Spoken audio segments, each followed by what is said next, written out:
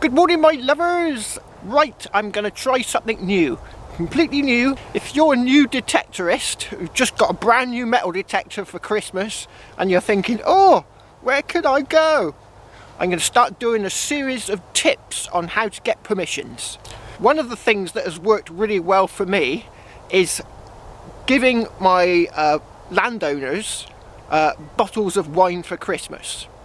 What this does is they open the bottle of wine and they'll show the bottle to all of their friends and family. Oh, this is the metal detectorist who detects my land. And they'll say, oh, could he do my land? You know, another member of the family. So this is what you do. You give them a bottle of wine for Christmas. So here's my bottle. Homemade Merlot. It's a kit.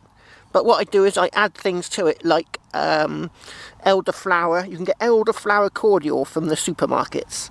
It's like a squash but with elderflower.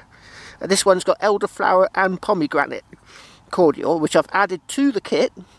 And I've also shredded in my NutriBullet some blackberries that I got cheap from a supermarket going special offer, you know, at the end of the day sort of thing.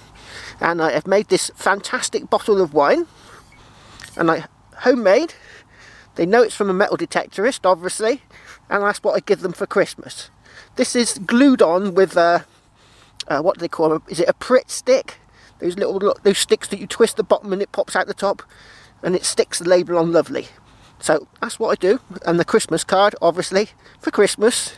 And that is one of the best things to do when getting permissions to go metal detecting land. So that's today's tip.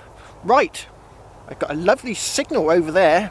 I've just dug it up and it's really nice.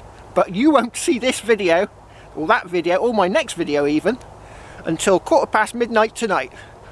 And the reason it's midnight, it's got something to do with the YouTube algorithm, which is really complicated and it's not really worth talking about here.